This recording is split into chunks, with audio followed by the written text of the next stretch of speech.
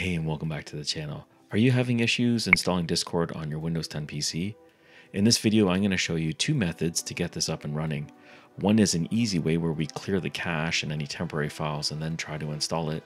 The second one is kind of forcing it to install by extracting it onto your computer. So I'm going to show you how to do that, and we're going to get started right now. Now, before we get started, make sure you subscribe to this channel. And if you're on YouTube, hit the alert notification. We're going to begin the first method at the desktop because this is probably where you're going to be left if it had failed to install. So the first thing we want to make sure is there's no instances of it running. So we're going to go into the tray and quit any Discord sessions that are running. And then we're going to go into the task manager. And inside the task manager, we're going to look for anything that says Discord. And we're going to right click on it and then task. Now, if you find the one with the white icon, that is the main one. So if you right click and end it, you're going to kill all the sessions.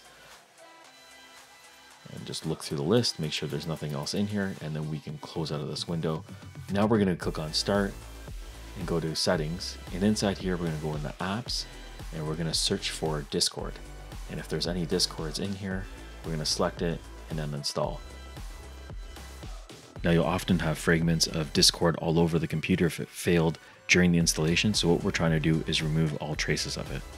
And the last step to clear any traces of it is to click on the Start button. And in here, we're going to type in %, appdata, %, hit enter, and this window is going to pop open. So any temporary files are going to be right here in the Discord folder. What we want to do is just delete it. If you see anything related to Discord, we're just going to highlight it, hold Shift on your keyboard, hit delete, and we're going to permanently delete it. So now it's been completely deleted off your system. And now there should be no more files left over. So let's close out of this window.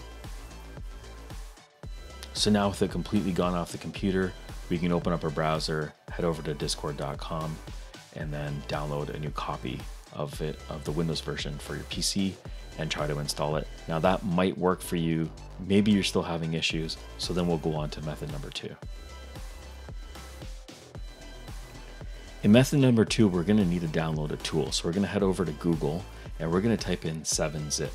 7-zip, we can click on the download link. And I know that we're using a 64-bit version, so you can download the 64-bit version, assuming you're using the same version of Windows, and then click on it to install it. Click yes to the prompt. And let me just minimize this window, and then we can click on install. So it's going to install 7-zip, and what it is it's an application that allows us to decompress or unzip files.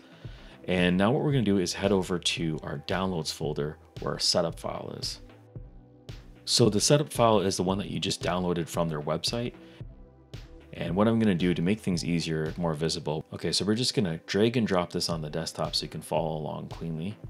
And close this window. And we're going to right click on it. In the menu, go to 7-zip and then look for extract to Discord setup. So now it's going to create a folder on our desktop with the files that we're going to need. And what we're going to do now is we're just going to open up File Explorer. By clicking on Start, type in File Explorer, here we go.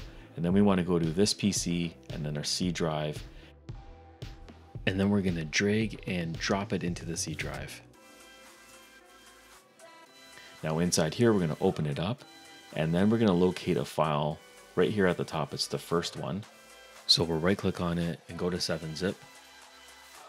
And then we're going to go down to extract Discord 0.0.309-full. Now this name is going to change depending on the version that you have downloaded. So when it's completely extracted, we have a new folder here that we can go into. And then we're going to go into the lib folder, lib, double click on that and open it up. And inside here, net45 will open that up as well. And here is the Discord file that we want. So we can create a shortcut on the desktop so it's easily accessible.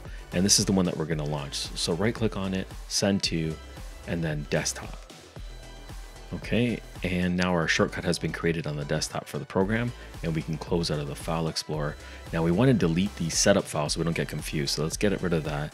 And now we're just left with the application shortcut. So we can double click on it, we can launch Discord, and it's going to start up as if we installed it.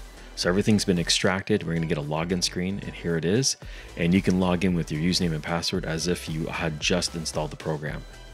And that is method number 2. So I hope you found this useful. If you did, please give us a thumbs up. If you have any questions, go ahead and put them in the comments below. I'll do my best to answer them. Thank you for watching, and I'll catch you on the next one.